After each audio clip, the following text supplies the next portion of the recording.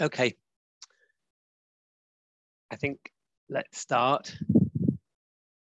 Welcome everybody. Many thanks for joining us today. This is a SEDL webinar held jointly with the International Centre for Research on Women on involving men and boys in family planning. And thanks for taking the time to come and join us. I'm Patrick Ward. I'm the Programme Director for SEDL. I'll be chairing the session today. SEDL is the Centre of Excellence for Development, Impact and Learning. It finances one of the research projects that we'll present today. It's financed by UK aid with money from the British people. I'll be presenting the speakers. We will have 3 sessions with 4 presenters, and then we'll have space for discussion and questions at the end. So maybe if the speakers, the presenters don't mind sharing their videos, making themselves visible, we'll just briefly introduce the speakers.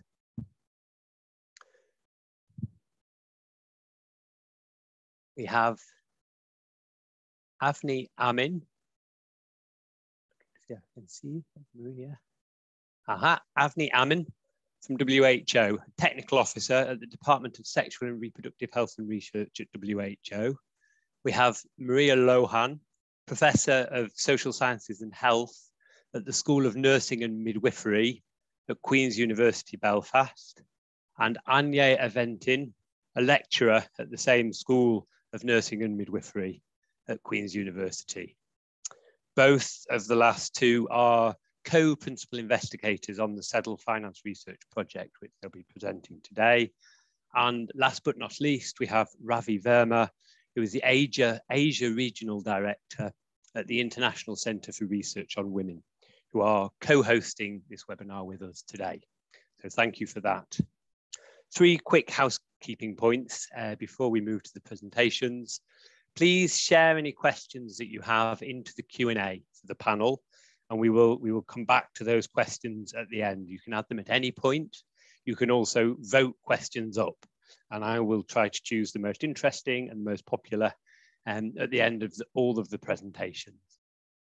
The webinar is being recorded, and it will be on the SEDL website at the end.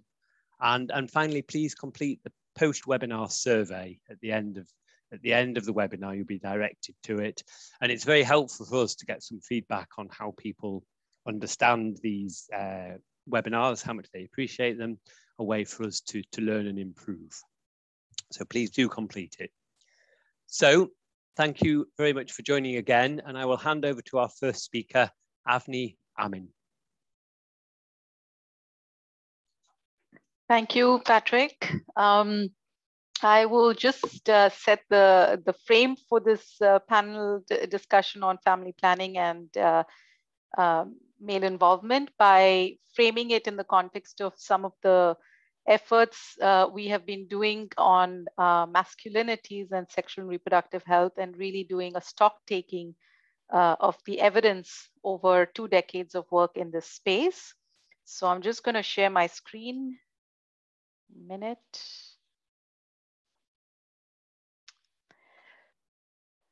So as I was saying, I'll just maybe walk us through last 5 years of some effort of what WHO and specifically the Department of Sexual and Reproductive Health and Research has been undertaking on looking at the evidence on masculinities, men, and in the context of sexual and reproductive health a little bit more critically. And this critical stock taking was started in 2016. We realized, that there is this increasing mantra around the need to work with men and boys. And of course, the importance of working with men and addressing male involvement was highlighted very much in ICPD and the Beijing Platform for Action on Women. And in the last 20 years, there's been a proliferation of research and programming on men masculinities in some areas of sexual and reproductive health. We also now have movements of organizations working on engagement of men becoming more influential in the sexual and reproductive health space in influencing policies.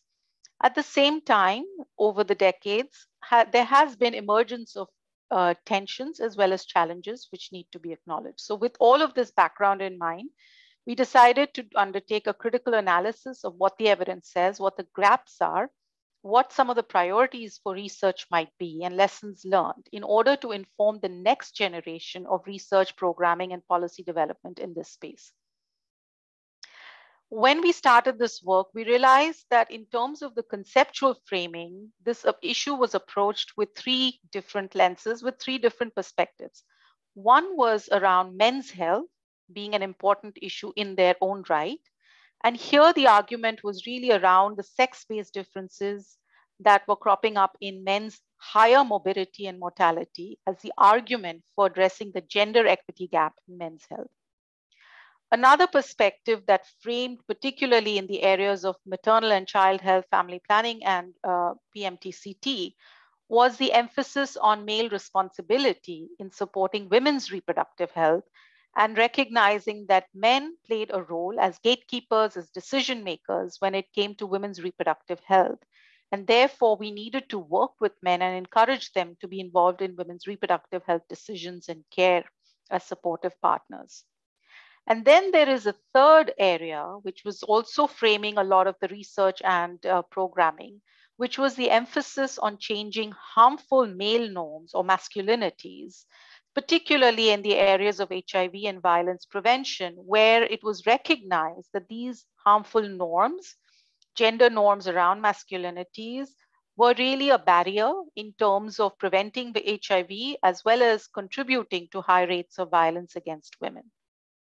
So we had to make a decision as to where we wanted to focus our attention, and we decided largely to focus it on the male involvement in sexual reproductive health and addressing masculinities, recognizing that by addressing masculinities, we would also contribute to the agenda on men's health. Over the 5 years, our purpose really was to inform the next generation of research, expand the knowledge and evidence synthesis, map what the research gaps are, and set a priority research agenda, but also articulate some guiding principles for addressing masculinities and working with men. So in terms of the timeline over the last 5 years and milestones, we undertook a Campbell review, which led to an evidence gap map, a systematic review of reviews on engaging men across different sexual and reproductive health topics. This was followed by a systematic review of gender transformative interventions with men. That was also published in 2020. We also held an expert group meeting to start identifying domains and priority research agenda topics. And now we are ongoing, as part of an ongoing work, building on this, is we are undertaking a priority research agenda setting exercise. And we will finish it by articulating some guiding principles for addressing this work and a special supplement on this topic with the view to focus on some of the neglected areas in men, masculinities, and SRH. This has been a collaboration between WHO and HRP and Queen's University of Belfast with Maria Lohan and her team. And as I said, Campbell Systematic Review Protocol was published as a Campbell collaboration to start off this first step, which was to map the evidence and publish an evidence gap map. And it was published also in the BMJ Global Health in 2019. The systematic review of gender transformative interventions with men and boys built on the previous systematic review of reviews by digging deeper into particular interventions and studies that focused on gender transformative interventions. And we took the definition of gender transformative interventions from the WHO Gender Mainstreaming Manual for Health Managers, focusing on those that address gender norms at the individual or group level, as well as those that try to address unequal gender power relations through structural interventions. The expert group meeting, the objective of that particular exercise, building on these two previous systematic reviews, was to really start culling out and harvesting the approaches and principles to programming that were likely to be gender transformative, start identifying the list of topics, questions, and gaps that needed further research, the outcome measures, study designs that should be used for evaluations to have a more robust evidence base, and the kinds of partnerships that would support innovations in programming and learning. One of the particular areas we explored in that expert group is related to today's focus on family planning. And I'm just presenting some of the topics that were identified by the expert group as themes for priority research around men's concerns for family planning and their own use, how contraceptive decisions could be measured as collaborative processes between couples, how we could address masculinities of men who resist contraceptive, trying to unpack contraceptive use of women in diverse relationships, such as partners of men who migrate or polygamous men, understanding masculinity and perceptions of pleasure and its effect on contraceptive use, understanding masculinity in the context of traditional method use, and then unbiasing measurement of contraception from couples and assuming intimacy, heterosexuality, and really expanding to also looking at contraception in non-binary relationships, unpacking masculinities and reproductive coercion, and then really understanding how to shift the paradigm from men as supporters of family planning to men as users of family planning. Also trying to understand how unmarried and uncoupled men understand body literacy, because that impacts family planning use. And then trying to understand patriarchal assumptions about men and women's roles in the design and delivery of services. So these are just some preliminary themes that emerged and were identified by the experts as topics that needed further research in this space. And finally, we are going to build on some of those themes that were identified by the expert group and now undertake a more collaborative research priority setting exercise. This is a collaboration between WHO, Queen's University of Belfast, and the Men Engage Alliance.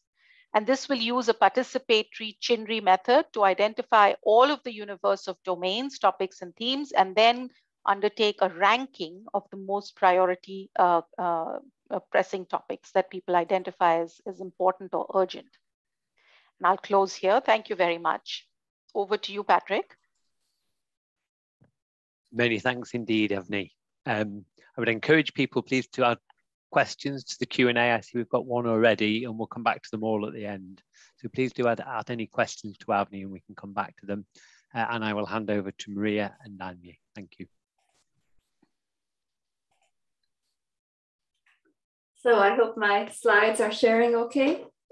Hello, everyone. My name is Maria Lohan, and together with Anya Venton today, we are going to present this systematic review entitled Involving Men and Boys in Family Planning in Low and Middle Income Countries, a systematic review of complex interventions to identify program components. And this systematic review has been funded by the CEDAW program with funding from UK Aid.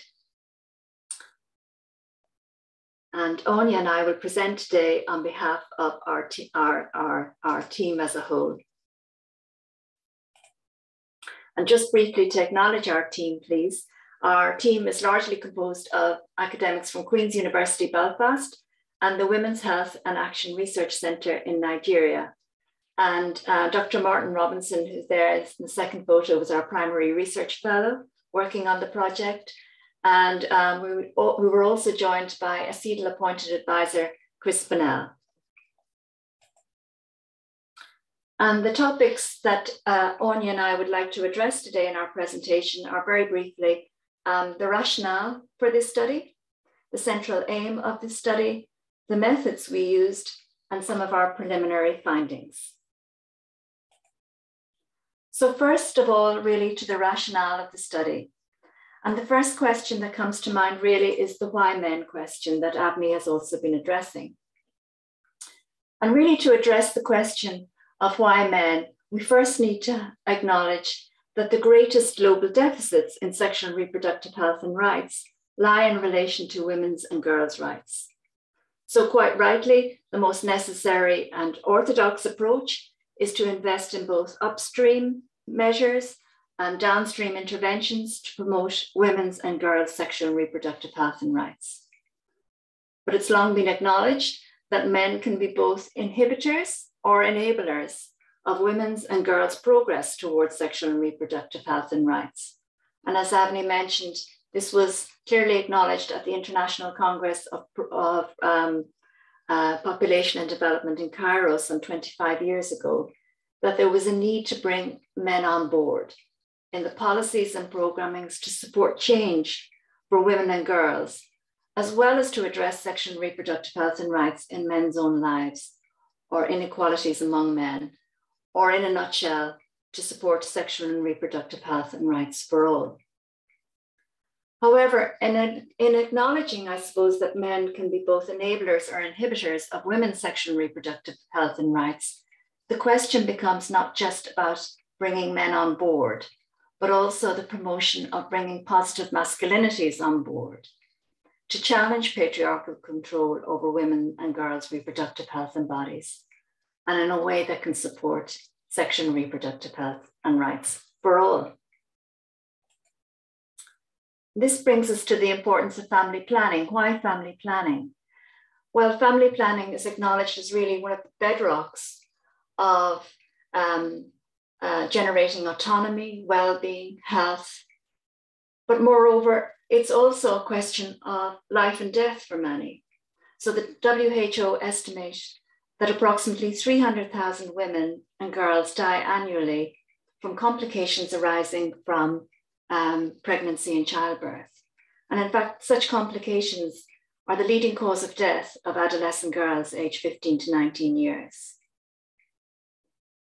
So it's important, I suppose, not only to look at family planning, but also in the context of lower and middle income countries in particular, because 94% of these deaths, preventable deaths, occur in lower and middle income countries.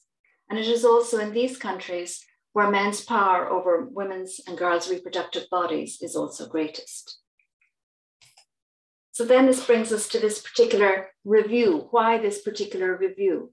Well, a common criticism of systematic reviews in the field is that generally they concentrate on overall program effectiveness without looking into the specific components of programming or the active ingredients which can make programs effective. And while that was the emphasis in the work that Avni described that we've been doing over the last 5 years, this was a deeper dive of that particular question in the area of family planning. So the central question or challenge that programmers face is one that we tried to address in this systematic review, which is what should programmers include in interventions to engage men and boys in family planning, to improve sexual and reproductive health and rights for all. The methods we chose for this review were derived from that aim. And we chose to use a method called causal chain analysis. And there are 3 central principles of this approach. And the first is that it begins with a logic model of drawing out systematically and graphically how we think interventions might work, showing the relationships between program components and program outputs. The method recommends that this logic model is developed in partnership with stakeholders. And so we also did this. We convened a stakeholder group of approximately 30 people working in the global north and global south, programmers and researchers, to help us, first of all, define the logic models that inform family planning interventions. And thirdly, causal chain analysis is about not only analyzing the effectiveness of programs, but this deeper dive into what are the effectiveness of specific components and characteristics. And so that is the main central focus of causal chain analysis. And in fact, we were much inspired here by a CEDAW paper on this topic. And I think Susie will put the CEDAW paper associated with causal chain analysis into the chat box for the audience as well. Secondly, in terms of our methods, just very briefly to address the literature that we included. Our literature was based on a published search strategy derived from our earlier work and published in the protocol for this study. We included experimental evaluation studies and the connected process evaluation papers of interventions conducted on family planning in lower and middle income countries. We use literature from the white and grey literature journal articles, as well as project reports. We applied no language restrictions in the search. And we included all studies that involved men as participants in programming of family planning, which then allowed us to take a deeper look into the types of involvement, types of ways that interventions involve men. And Anya will say a little more about this. And we included men and boys of all ages. So now I'd like to hand over to Anya to discuss the preliminary findings. Thank you, Maria. So the findings that I'm going to present to you today are preliminary because they've not yet undergone a peer review process. So as you can see, we identified 8,895 non-duplicate records, and then we dual screened 3,841 title and abstracts and 280 full texts. So this left us then with 127 records, which were RCTs and quasi-experimental studies. So anyone here who has done a systematic review will understand that dual extracting data on study characteristics, intervention characteristics, and multitude of outcomes for 120 studies is very resource intensive. Because our resources were finite, excuse me, we needed to make some decisions then regarding where these were best directed. So one of the decisions that we made was to focus on the central outcome of contraceptive use. Centrally because it is central to family planning, obviously, but also because it was the most commonly reported outcome, behavioural outcome in the included records. So we ended up then with 72 records that reported contraceptive use in the meta-analysis. We also decided in consultation with our advisory group to focus on the mixed methods causal chain analysis on 34 of these 72 studies, which reported contraceptive use and also had a male engagement component. So when I say male engagement component, what I mean is a component that has a substantive aim identified in the objectives and procedures. So, you know, while all the studies in the review included men and boys, only 44 of them had this male engagement component, and only 34 of them had a male engagement component and reported contraceptive use. So male engagement component is, as I said, is then when they have a substantive aim identified in the objectives or procedures to engage men and boys, men or boys, in order to impact family planning outcomes. And they might do this, for example, by tailoring the materials or procedures in order to engage men and boys. So what we did was then that we combined these 34 evaluation records with 23 connected papers. These connected papers were identified from using the Connected Papers app. And what they are was process evaluations and qualitative studies that were directly linked to those 34 male engagement studies. Next slide, please, Maria. So this is just to show you the Involve FP review logic model that Maria mentioned earlier on that we developed in consultation with our international advisory group. There's a lot of detail in it. I'm not expecting you to be able to read it, but it was just to show you how broad it was. And it was intentionally broad to cover as many potential elements of the causal chain as possible. And it was extremely useful throughout the review process in helping us to decide on what data to extract and also to helping us to decide what way to focus our analysis. Next slide, please, Maria. So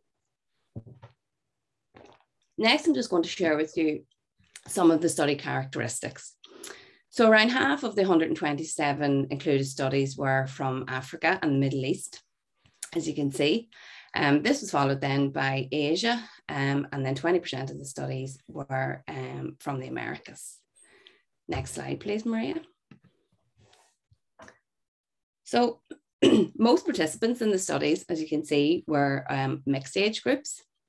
And what commonly was reported was that individuals of reproductive age were included in the study. 31% of the studies had adolescents only, and 24% had adults only. Move on to the next slide, please, Maria.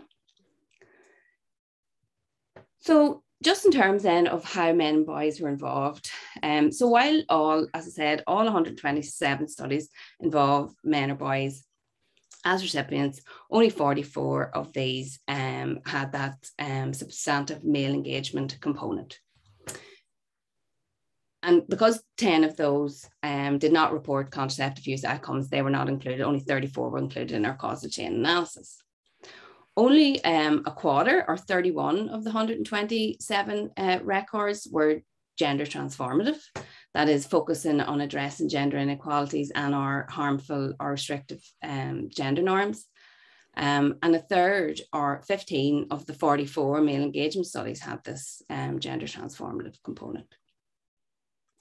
So quite small numbers there overall.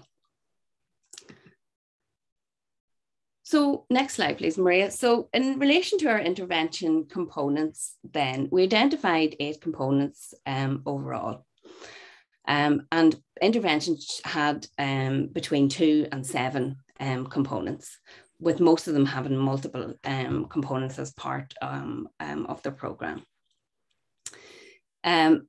So apologies that the text is quite small there, but 96% of the studies included an information and engagement component. So this really was what we would understand as education, or some kind of information provision. There was 44% of the studies had some kind of social or peer or mentor support component in it. 40% had a communication component, so that is relating to like couple communication or communication more broadly in the community, and perhaps having some kind of media communication strategy as part of the intervention. As I said, 33% had a male engagement component. Another 33% then had some kind of healthcare enhancement component as part of the program. 31% had some kind of problem solving and skills, kind of workshops, that kind of thing involved. And 27% had subsidized or incentivized contraception or free contraception as part of the program. And as I said, 24% then had a gender transformative component. Next slide, please, Maria. In terms of outcomes reported, then, as I said, you can see contraceptive use was the most common. And we go down, then we can look at pregnancy timing, and desired family size. We've combined these here, and they were very different in how they were measured across the studies. There was attitudes about contraceptives, knowledge about contraceptives, and communication about family planning. There was also outcomes related to service use and equitable decision-making about family planning. So, final slide then, Maria, please. So Maria asked the question at the start, what should programmers do to engage men and boys in family planning to improve sexual and reproductive health for all? And based on our preliminary findings, these are some of the things that we would suggest. Well, first and foremost, to keep involving men and boys. So the evaluated interventions that involve men and boys had statistically significantly higher odds of improving contraceptive use when compared to comparison groups. So groups who received the family planning interventions were 1 1/3 times more likely than those in the comparison groups to experience improved contraceptive use.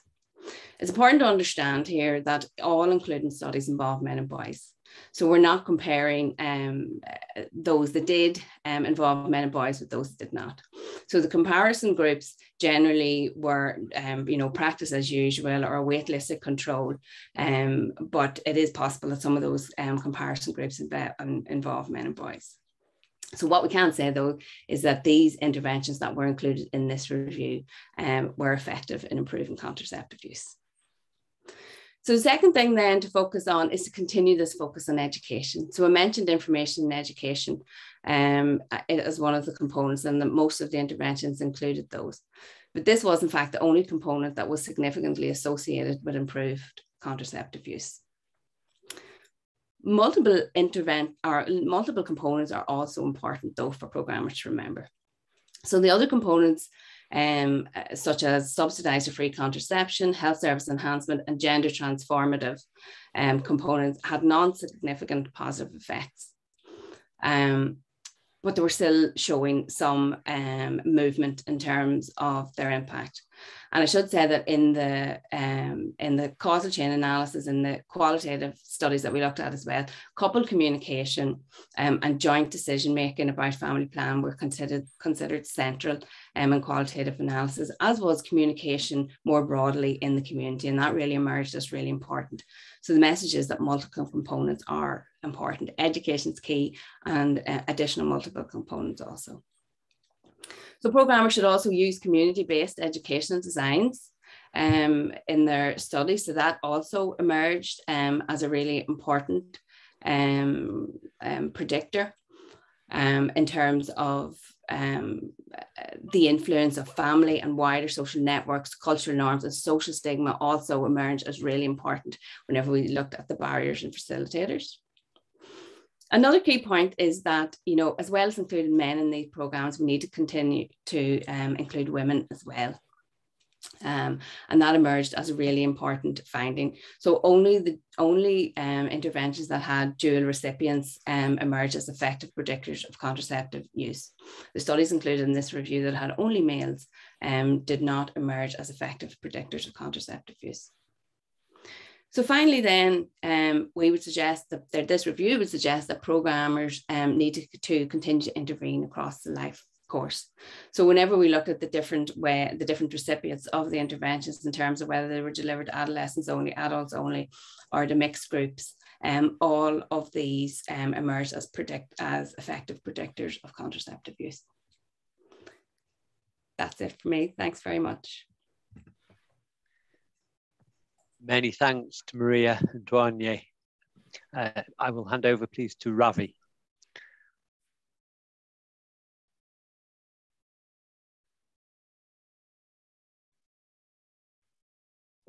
Thank you, Patrick. Thanks very much. Let me share my screen.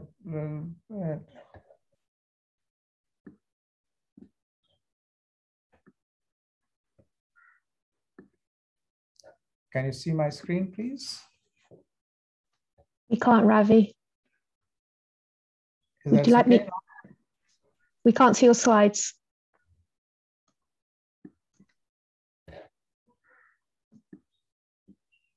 Screen.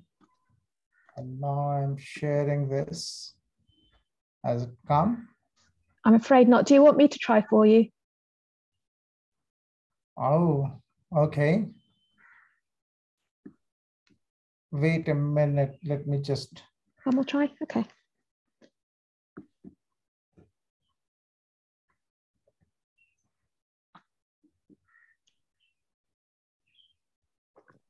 All right, go ahead and share. Okay. Susie, I'm sorry. Okay, full screen. So thank you very much, Patrick. What I'm going to do is to make a presentation of a study that we undertook at ICRW recently, together with our partner, human-centric design partner, Vihara. And this presentation I'm making on behalf of my team and the teams from the partner organization. Next, please. The project, in fact, aimed to develop and validate gender equitable approaches on male and couple engagement in family planning, with a focus on birth spacing, largely drawing from human-centric design and exploratory review of evidence. Next, please. Well, while we began the journey by focusing on men, we soon realized that we must work with couples. And one of the key reasons was that family is imagined in our context, and I think most context, as a heteropatriarchal space where a biological man and with a women and children born out of that union very rarely does this recognize, or in fact, it does not recognize non-normative gender and sexual identities. And this kind of imagination has defined the family planning program largely, which really goes on to define the scope of and focus of policy and programs and research, I think. And that means there is a tremendous risk if we begin to engage men with that perspective, we would be helping to privilege them, or we'll be privileging them more in a deeply patriarchal societies.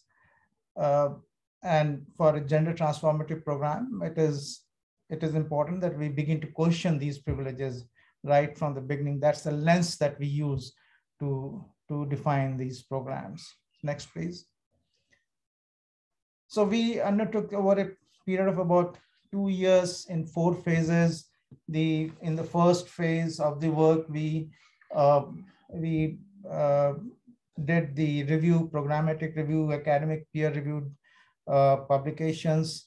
We did review of HCD program as well. We interviewed, program personnel, some of the known program personnel and their representatives to get an insight as to what they were doing. And we have produced the knowledge products, which are there on our website, and we'll give you we'll share that. In the second phase, we took a deep immersion in 6 study sites in UP and Bihar to look at the journey of men and women couples on, trying to understand and deconstruct the family planning decision-making process.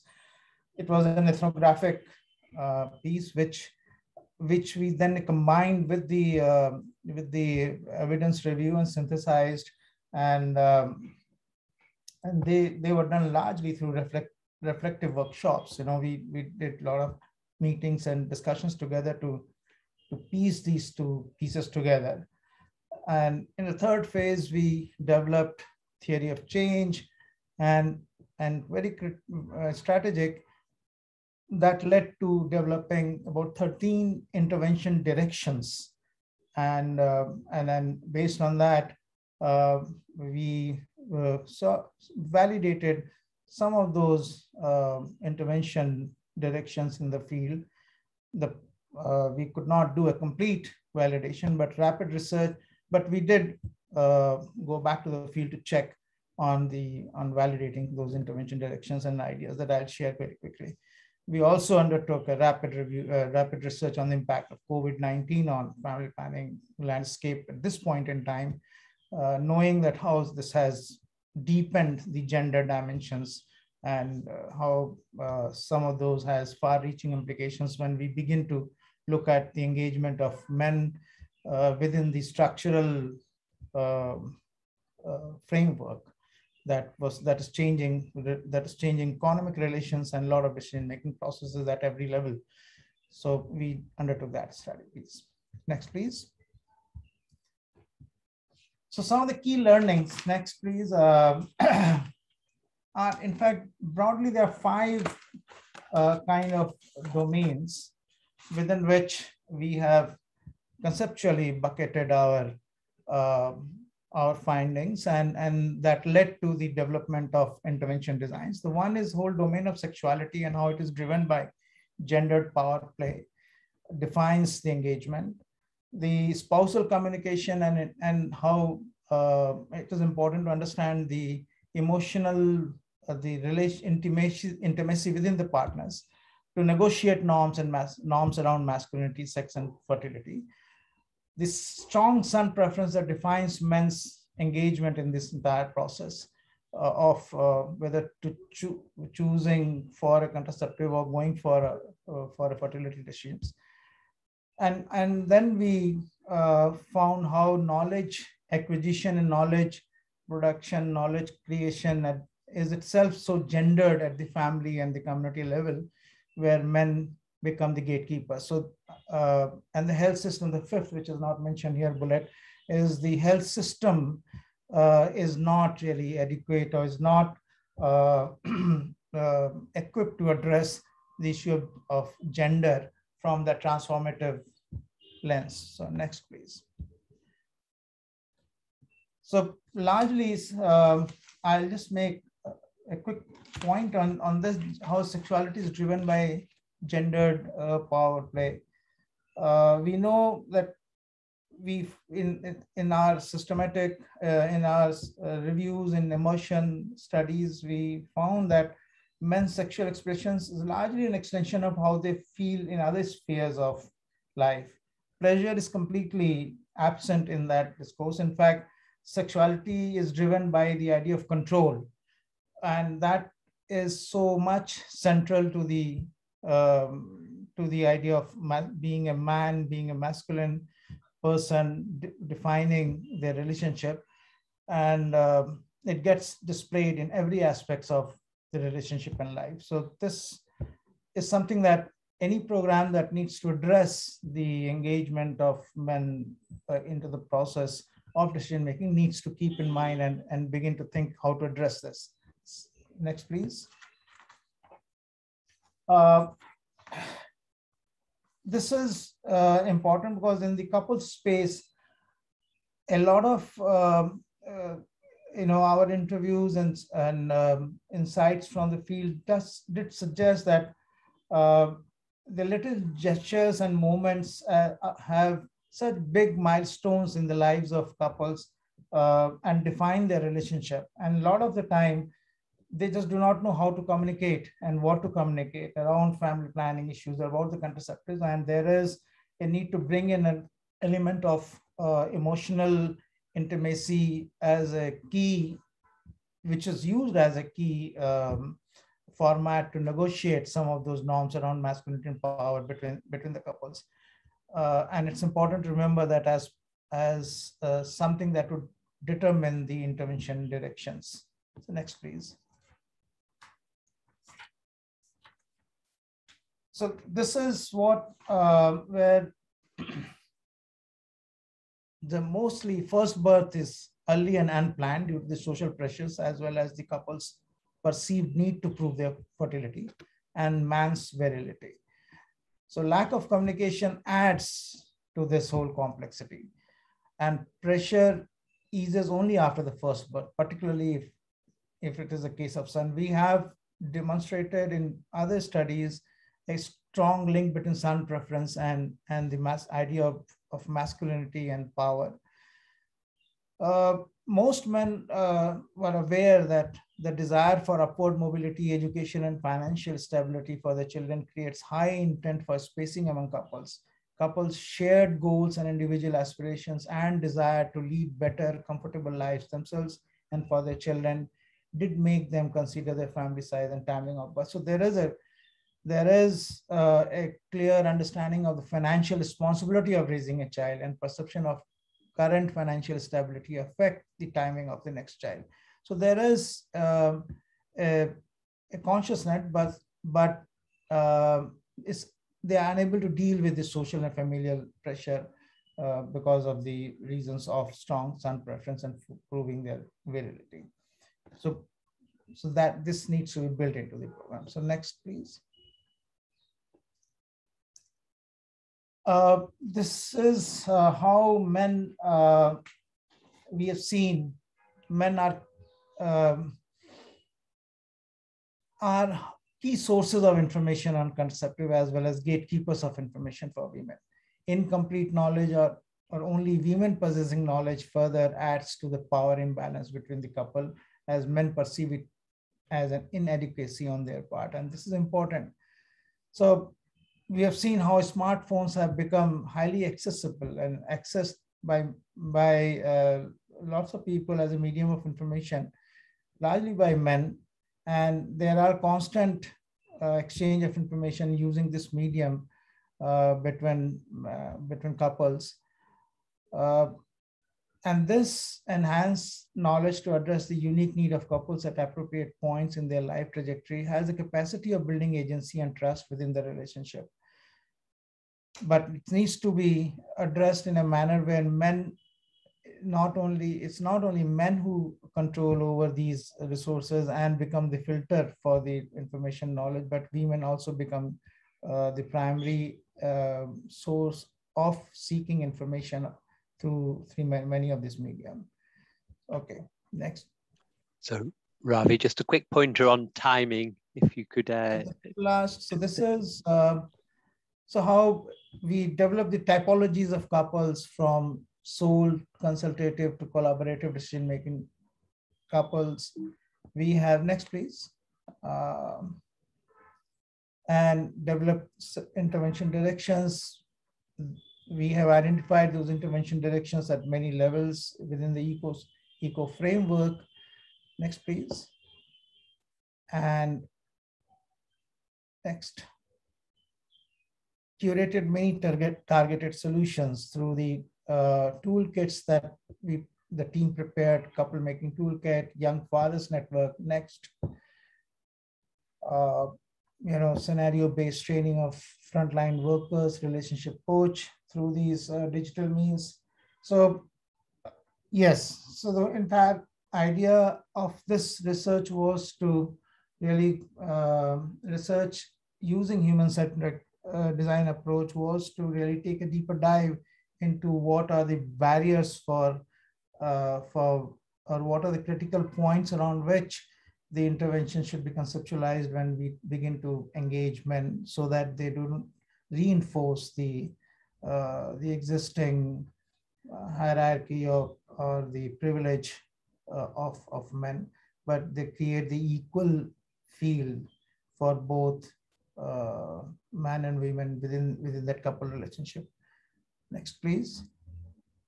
So these are some of the products that we have produced. They are available on our website. We are looking forward to the next steps in testing out some of these intervention directions. They are very interesting. There are about 13 intervention directions that really define how some of the interventions and research should be undertaken in the next generation work. I would like to share this with Avni and the WHO team when we are looking at the set of research questions for our next phase of your work, to see how best to take some of these insights forward. So thank you very much, Patrick. I'm sorry if I've exceeded the time. Thank you very much, Ravi, and to all the presenters. Sorry, I had to speed you up slightly at the end. I'm just a little bit conscious of time. I wonder if the other presenters might rejoin us on the screen if they haven't yet, so we have everybody present for the discussion. That would be much appreciated. And perhaps, if you'll permit me, I'll begin with the first question, and then we can look at the questions that have come in through the chat from the audience to open up the discussion. I think that perhaps the question that occurred to me listening to you and looking at what you shared yesterday is around the issues of generalizability. So how far do you think that the findings from the work that you've presented applies beyond the particular populations that studies have been done in? I realize there's very different scope for the different presentations, but that's an interesting question, I think, for all presenters. How much does an understanding of the why and the for whom around interventions help to address issues of generalizability? And I think maybe particularly for the Queen's University team, I'd be interested to know whether the causal chain analysis helps you, if you think that was useful in that respect. So maybe to initially start with Maria and Onye, and then pass on to Ravi and Avni. That would be helpful. Thank you. Thank you. Well, to address the generalizability question first, what was interesting for us actually was, even though we used different methods for the different reviews that we've been involved in over the years, Avni, when we came to this one on using causal chain analysis, the end results are rather similar to the results that we found in our review of the overall field. So you'll find that, for example, we mentioned again multi-component points. The multi-level one, again, was largely absent from our review. The focus on a multi-level approach has not been fully kind of interrogated really in interventions. And it may be where how we're developing interventions at a population level or small population levels rather than large population levels. The finding of men and women came out in both reviews. And in ours, the finding, in the initial reviews, it was the finding of longer duration. And in this review, it emerged as across the life course, which is essentially also kind of a longer duration finding. So there's a great deal of overlap between the findings in the SRHR field in general and specifically around family planning. And then as to how we found the causal chain analysis, well, we found it damnable complicated, to be totally honest with you. It was not easy to use in many respects. And so the opening logic model was, very straightforward, very helpful, because that made sense. That was easy in lots of ways. The involvement of a large advisory group was terrific, and some of them are on the line here today. Though it's interesting, when you have a very large advisory group, then you're inclined to put everything that everybody says up on the logic model. So it becomes actually harder to discern what the key, a very small hypothesis or very defined hypotheses that you might actually test, because you don't want to go away from the global look. You're fear of excluding some views, points, and so on. So that's a balance to be drawn on that kind of work. And then finally, on the causal chain analysis, was very useful to try and focus the mind in on analyzing the effectiveness of components. But sometimes then you get down to very small numbers of studies with those components and so on. So you start off with a large group of studies, and then you send some of the analysis, say, for example, the gender transformative piece, where there's some questions coming in. Essentially, we only had 9 studies there that had gender transformative and male engagement and contraceptive use examined. So great, but complicated, and but worth getting down into that nitty-gritty. And in a way, in a nutshell, causal chain analysis is trying to quantify some of the things you might do qualitatively in a realist approach in a qualitative systematic review. So those would be my thoughts on those matters.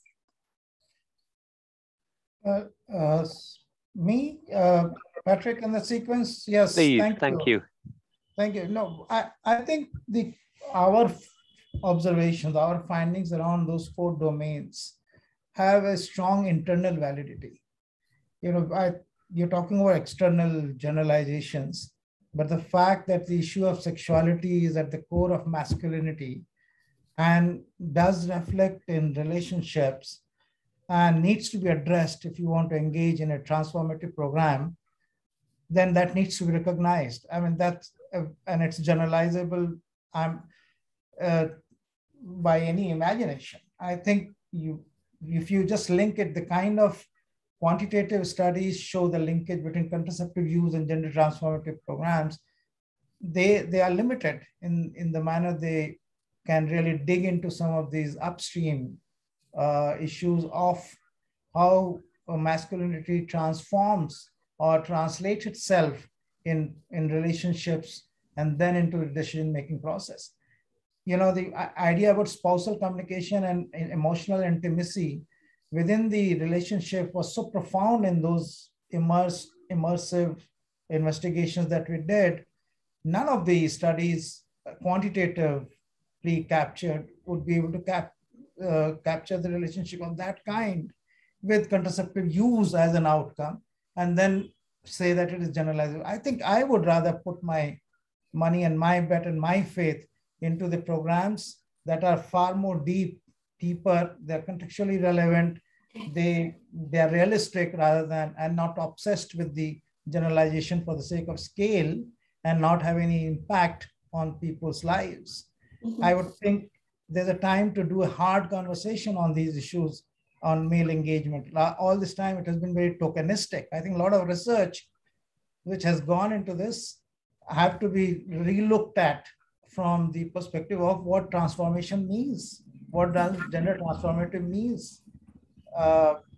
We have not seen this. For us, gender transformative programming should really be addressing issues around how men are really conflicted between their role as provider and protector and as their role as control, as someone who believes in the economic liabilities of families. So we have seen that men are also conflicted in the journey of dealing in their personal relationship as part of their masculine expectations that come onto them, pressures that come onto them, and their own personal desires. And And that gets translated into personal relationships in the families. Now, any program, if that does not even look at this and does not address this, then it's not transformative. So my sense is that most of this glossing over the transformative program reviews through some of the variable-based reviews and quantitative relationships don't really capture those inner dynamics of transformation, which is needed in the male engagement program. So we have to move beyond tokenism, Patrick. And that's what my purpose was. That was my purpose, was to show that, look, in these 6 sites, the studies done within the lives of people does throw up some of the insights that are so generalizable. In any patriarchal society, you could really see that these are intimately linked to the man's being, man's identity, man's own, idea of proving oneself in everything that one does, a man does. So Thank you. Thank you. Let's invite Avni in, I think, both potentially to respond and to the initial question and to the discussion. Please, Avni. Thank you, Ravi. I think maybe just to summarize what Ravi and also Maria have said, I think part of the problem and challenges we face with the generalizability question is what I call the problem of trying to put a round peg in a square hole, right? So the gender transformation process is very socially complex, multi-level, generational, takes time. It requires a social change process. And what we have with these systematic review methodologies is a very reductionist, quantitative epidemiological methods that we are forced to use, using RCTs, using quasi-experimental methods that don't always do justice to the complex social change process. So, and social change processes are always context specific. So it's extremely hard, I think, with the tools we have to answer the question of generalizability for something like this. And I think that's the problem we always run into. It's not unique to gender transformation. I think in general in public health, we need to really challenge the applicability of some of these methods. That being said, I, as Maria said, have been remarkably surprised that when we have done these systematic review processes on this issue over and over and over again, whether we are querying family planning, as Maria and Aine have done, or whether we have looked at the same methods for looking at violence prevention outcomes or family, maternal and child health outcomes, it is quite remarkable that what's coming through over and over again is multi-component and working with men and women. Intuitively, it makes complete sense. I mean, just logically, if you think how social change around norms happens, of course, why would you only work with women, or why would you only work with men? And why would you assume that social change and behavior change is driven by one or two intervention components? But now we have, across all of these different reviews, across different outcomes in sexual and reproductive health, remarkable similarity in the generalizability of these findings, that this is what we need to bring about social change around masculinities and norms. So I hope that answers at least some of the questions that you've been trying to grapple with. I think we really need to query the methodology issues, as well as laud the fact that we still have come to the same place no matter what.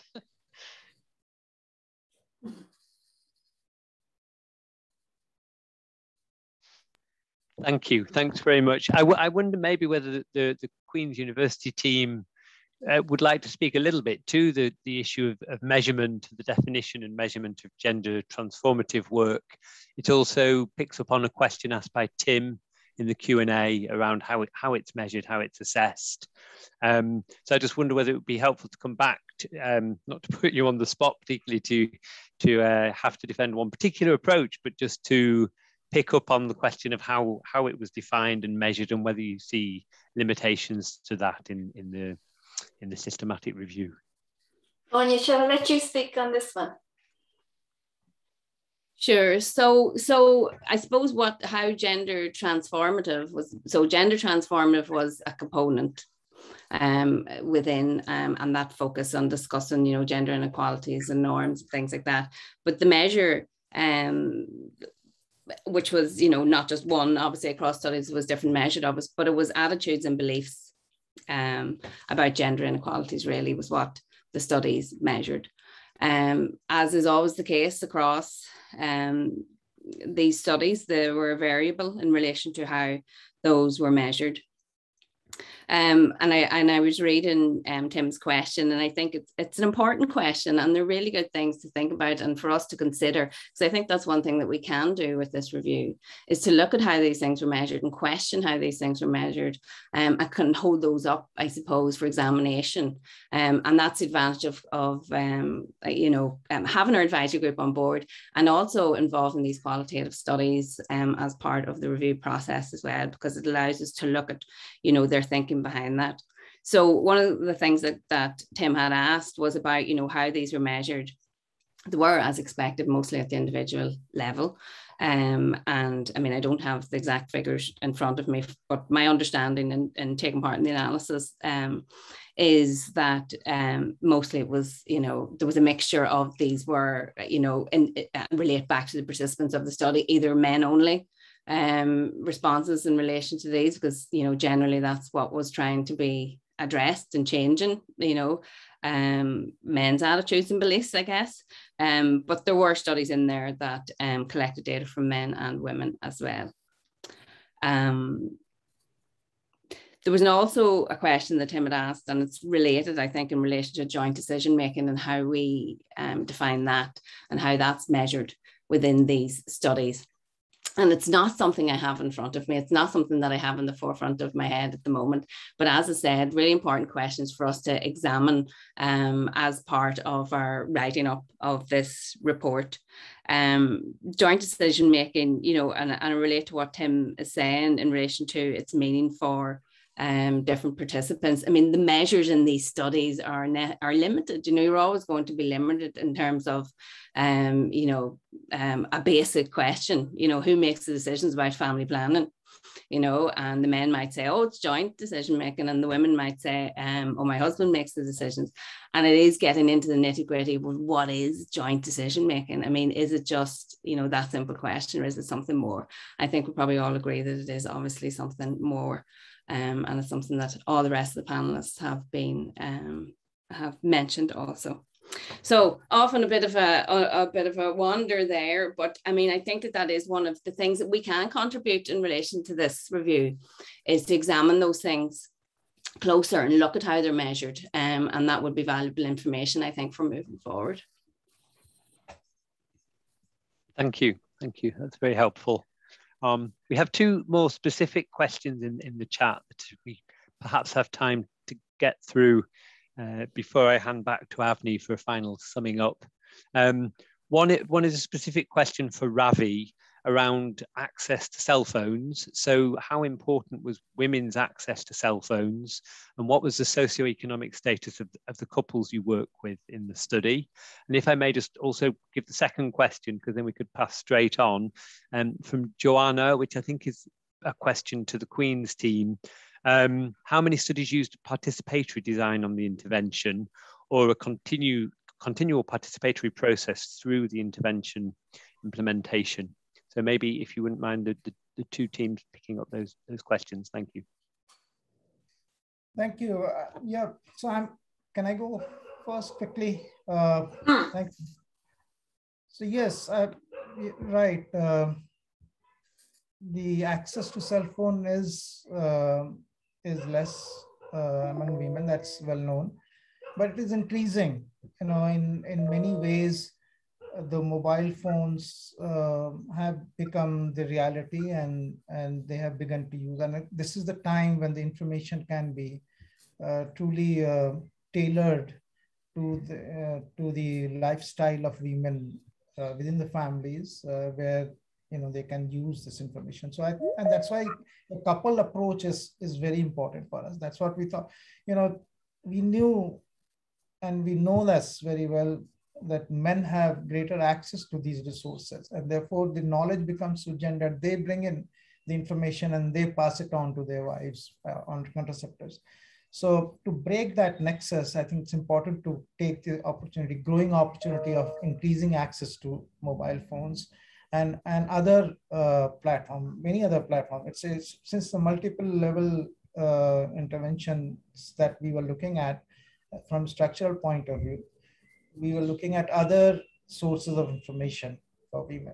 So as far as social and economic background is concerned, we had couples from range of social and economic background, not only confined to the ones who are disadvantaged or who had less, who were only in resource poor settings, but they were across urban and rural areas, semi-urban areas. So, but differential access existed everywhere, differential sources of knowledge existed everywhere. But and in that context, these observations are pretty much generalizable to yes. Okay, thank you, and maybe to Maria and Anya to respond to the second question. Anya, would you like to take that one? Sure, I can, yes. So I don't have that information. We did extract information on that, so thank you for the question, and it's certainly something we can examine more closely. I don't have it in front of me at the moment. My knowledge of the studies that's involved would say that was fairly minimal in terms of a participatory approach across the board, but that is just off the top of my head. But we will have that information available, so and we'll certainly endeavour to report that. Thank you. Avni, if you don't mind, I think we have a few more minutes, and we'd ask you to kindly bring some closing thoughts. I think probably now is a good time if you're happy to just share a few closing thoughts with the group, and then I'll begin now maybe by thanking all the presenters and all the participants for the discussion and for the questions, which have been interesting. So maybe to hand over to Avni for final reflections. Sure. I'll focus on 4 points, which I was really struck by the similarities, both in terms of Aine and Maria's overview presentation of the global sort of thing and Ravi's deep dive into the study.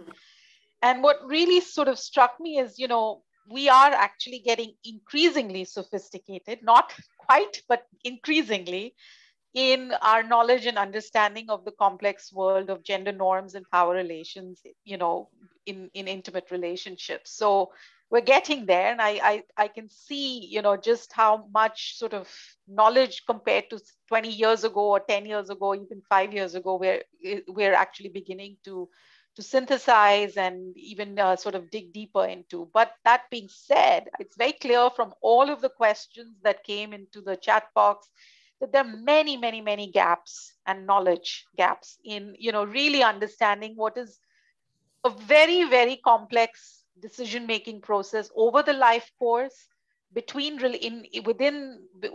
the individual level, but within relationships, and what is the social influence on these different decisions and behaviors. So I think we need to really kind of do a little bit more. I think the third thing that we really need to grapple with is what do we do in unpacking, measuring, evaluating what are socially complex and upstream interventions. And I, feel that the methodological toolbox that we have, or that is valued and validated and privileged in public health, is often limited. And I think we need to now really unpack and expand that methodological toolbox and start valuing and appreciating and validating other ways to actually unpack what is effective and why in this complex in this world of complex social interventions, because gender transformation cannot be reduced to, quantitative measures of decision making. It cannot be reduced to one or two components of social change. It happens at so many complex levels. And unfortunately, we haven't shifted our paradigm from that very narrow clinical, biomedical, RCT to really thinking, well, what are the tools and what are the toolboxes that we should privilege when we actually try to unpack this complex process of gender transformation? That's why we're stuck with all of this. The quality is low. We don't have direct impact. We can't show impact on the health outcomes, the biomedical outcomes that often are the ones that are privileged. And even we can't show within 2-year time frame whether some behaviors have stuck or changed, but we can't, because the societal context in which most of these people go back after the intervention is completed is changing, it's evolving. And we don't, our donors are funding us for RCTs that last for 6 months, 12 months, and 24 months if you're lucky. What happens after 5 years? We have no idea. So I think that we really need to think through, what is appropriate now to measure the gender transformation processes and what sticks beyond these 2-year periods. And I'll stop here. I think that's a fantastic way to sum up the questions and issues looking forwards. And I think we are just at time. So I think, thank you, Avni, for summing up. Thank you to all of the participants. I found this myself a very interesting and informative discussion. I hope that everybody else did as well. It will be recorded, online, available, and the documents Susie has shared into the chat. I think links will also be on the website. And we look forward to seeing you at future SEDL webinars. Thank you very much, and goodbye. Thank you, Patrick. Thanks, everyone. Thank you. Bye-bye. Bye-bye. Thanks, Ravi. Bye, everyone. Bye-bye.